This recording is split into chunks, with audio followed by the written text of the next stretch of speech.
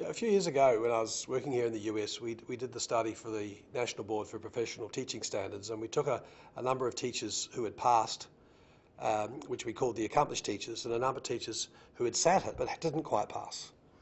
We've done subsequent studies with similar kinds of cohorts, and we found quite a dramatic difference between experienced and the expert teachers. And those who are the more accomplished teachers, they certainly were more aware of their impact. They knew whom they had impact on. They had a much better understanding of the quantity, the magnitude of their impact. They talked in terms of seeking evidence to see who they were making differences to. They thought differently in terms of what happened in the classroom. They weren't there to teach the curriculum or to teach the kids or to teach the tests. They were there to make that kind of difference. There was much more staccato in what they were doing. It wasn't a smooth process, and they're prepared to live with that.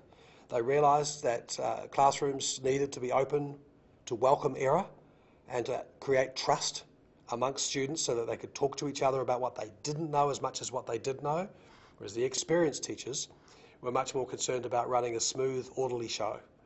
Now, I'm trying to polarise it perhaps a bit too strong to what the difference is, but yeah, there's just years of experience doesn't cut it. It's not enough.